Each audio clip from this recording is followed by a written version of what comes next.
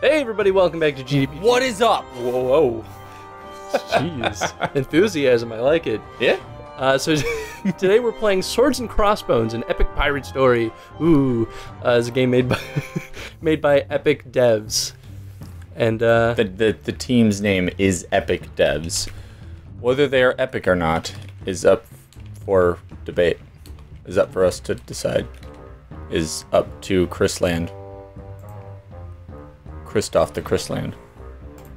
ooh, it has the Steam Cloud save. So I played this a little bit before we recorded just to kind of get a feel for it. And I think we're only planning on one episode right now. But the game's kind of interesting. So Bonnie TX... Bonnie TX? TX? Tex? Bunny... Bonnie Tex? I don't know. Ugh, I think I'm going to be sick. At this rate, I'll ruin all my dresses before I meet back up with my father.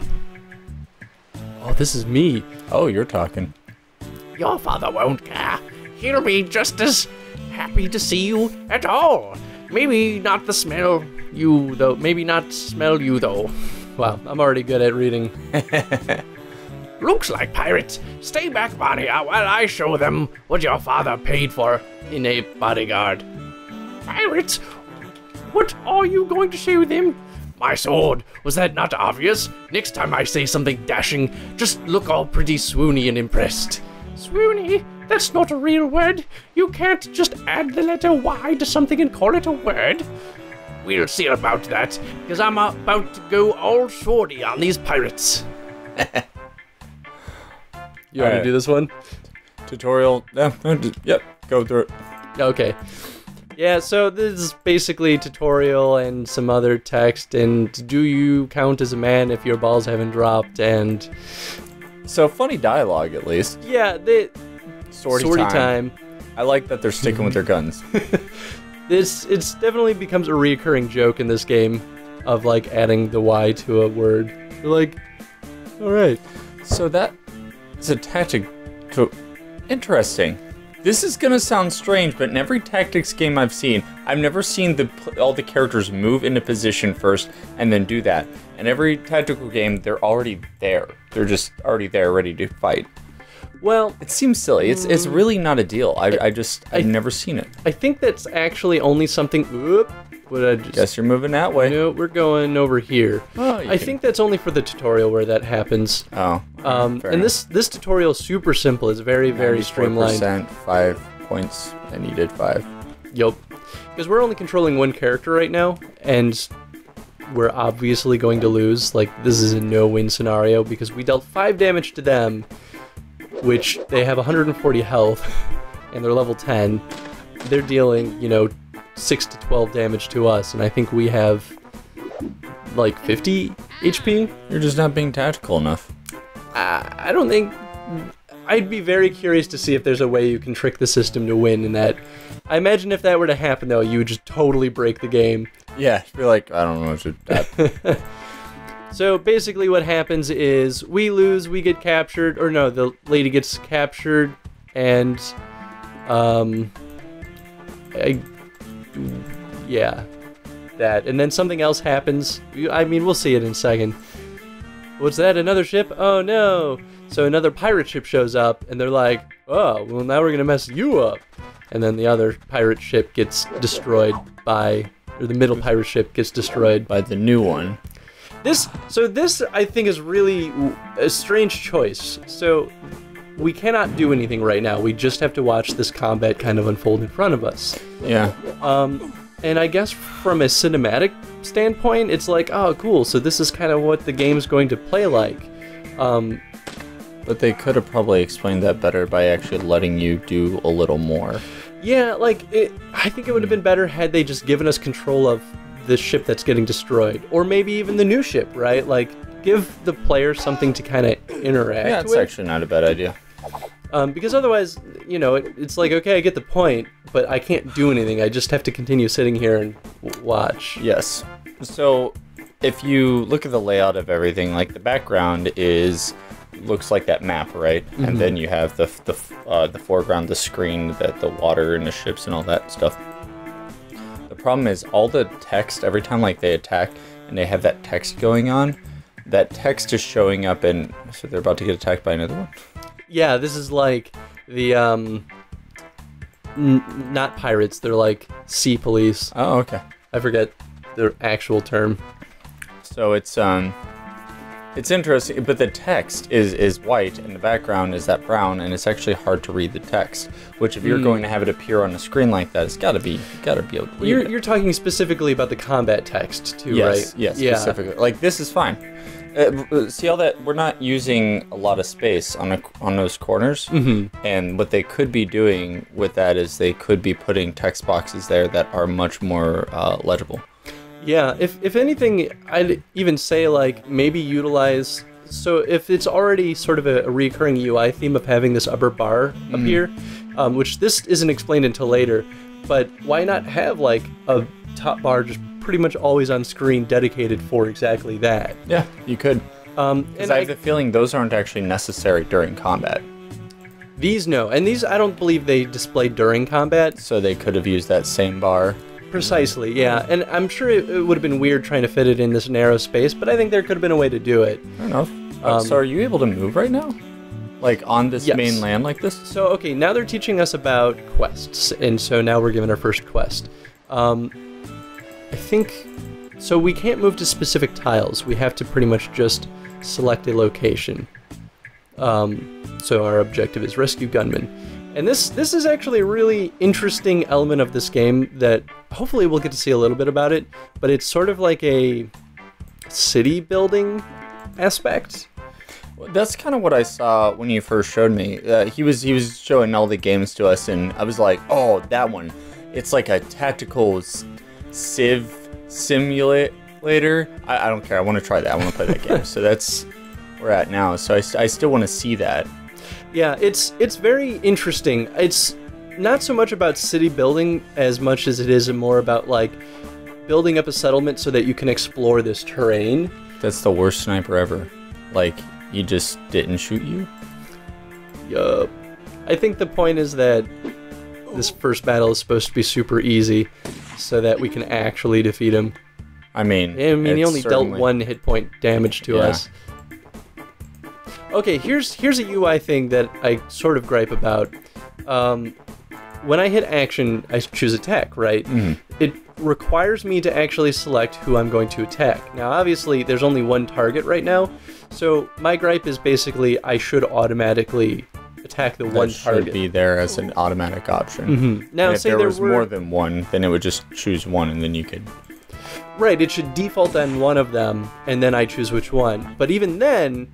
Say there were 2, right? And I had to choose between this guy or this guy. All it should really require is for me to click on them to initiate combat. But the fact that I have to move up and down and up and down... Well, actually, I can explain why it's doing this, but is the fight over? Is he dead? Okay, good. You have one more hit on him? Okay, yeah. Cool. Alright, so, like, watch this. Alright, you go, you have your actions and your attack. The way they display this kind of weird. Now, stop right there. So you're complaining about, like, having to confirm this. The reason it actually tells you... Just so you can see this guy. You can see his hit points, but more importantly, your hit chance and how much damage you're going to deal. Because that allows you to go, you know what, I'm going to choose a different ability. I don't want to use attack.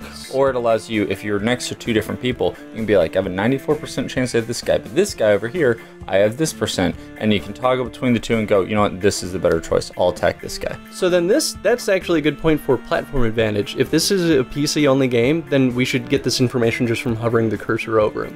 That's actually a really good point. Yeah.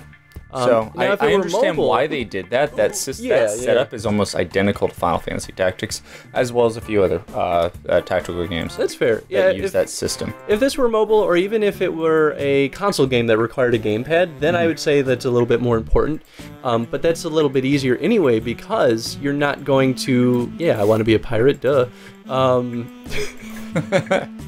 Because you're not going to be, you don't have full range of movement. So with a gamepad, you're just going to be hitting left and right, and you're just going to be selecting things anyway. Yeah.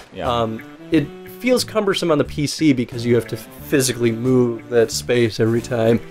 Not that it's really that bad, right? It's not really that bad. The only reason I mention it is because it's one of those things that slows gameplay for the long term. It could be improved just a little bit, and that's enough to... Enough to point out about it. The philosophy I'm operating on is basically, if it's something that your player is going to be utilizing frequently. It should be as refined as possible. So we can choose our starting positions of our guys. So it just seems to be... I mean, it's mostly combat, but there's also, like, that city building aspect to it, right? Yes. In that part, I'm actually not totally satisfied with in this game because it actually operates on a time system.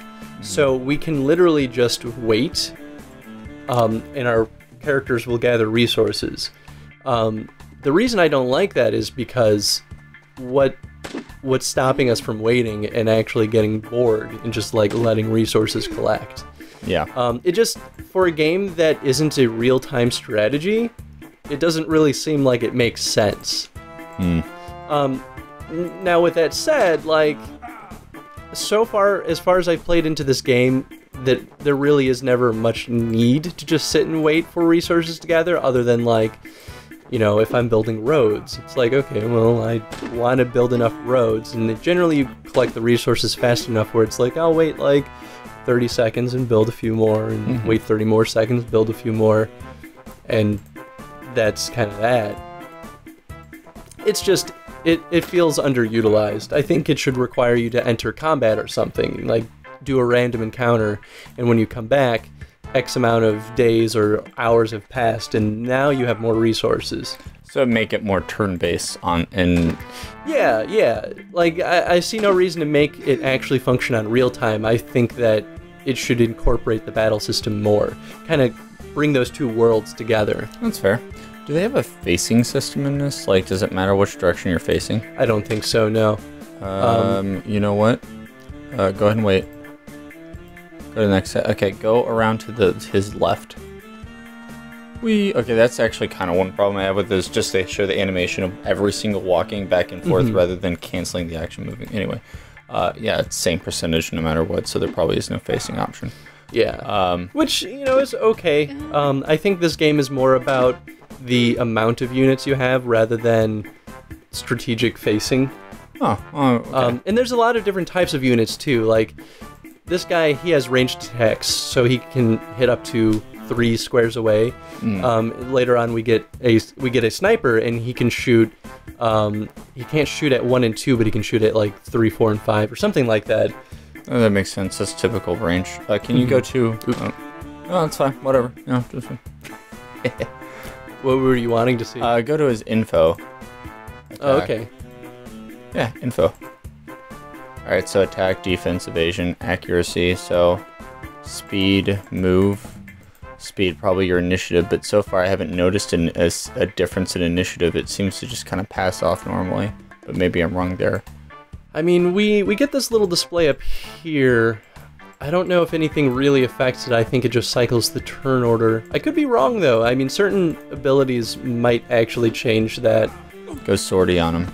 Oh. Swordy. What happens to his body? Does it stay there? Swap? Oh, so that's a mechanic. So bodies will block your path. Yeah. Much in the way that just a living body would.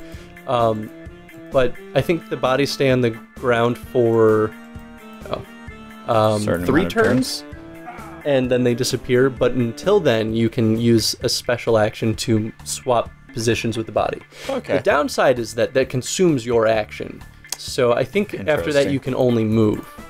I mean, there's a certain amount of strategy there.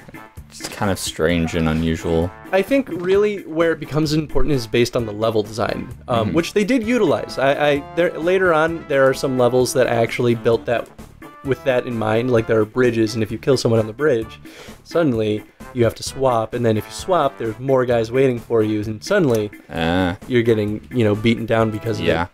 Well, then that just kind of optimizes ranged characters. Yes, absolutely. I think the benefit that, they've got some interesting characters. Ellie Mae, the farmer. Well, I hid in the woods and the soldiers came, which was good, but they grabbed a lot of other people, which was bad. And I didn't see where everyone went, but they took the... Oh my. And this is where they start to really show, like, alright, here's some of the things you can build, and you can upgrade some of your buildings and whatnot. Basically, like, change resource output. So are you is the character you are, like, do they have the authority to just, like, buy all this land and... You're basically given, like, role of the pirate leader, because that pirate crew died, and you're kind of finding, like, the remains of them that have been imprisoned by the, like, sea police people. And they're like, well, the captain died. You've got the captain's hat. You want to be captain? You're captain now. Like, I didn't even agree to be a pirate. How did this happen? One other thing I really do like, though, is the art. I think it's very... The style is very, like, focused. It's got that very cubic feel to it. Yeah, it is. At the same time, the colors are vibrant but very specific. Like, this building is blue with some yellow. This building is red, and all of them have this, like, yellow brownish to them, but each one of them has this distinct color that makes them pop out that is different from the green that surrounds them. Yeah, absolutely. And it gives it that obvious color, and it makes it's colorful, and that immediately to the eye is fun. And so since it's pleasing to the eye, we want to play that. We want to experience it. Absolutely. The only part that doesn't quite match that is, like, even the UI matches that, but, like, the only thing that really kind of breaks from that is, like, the font, like, the text.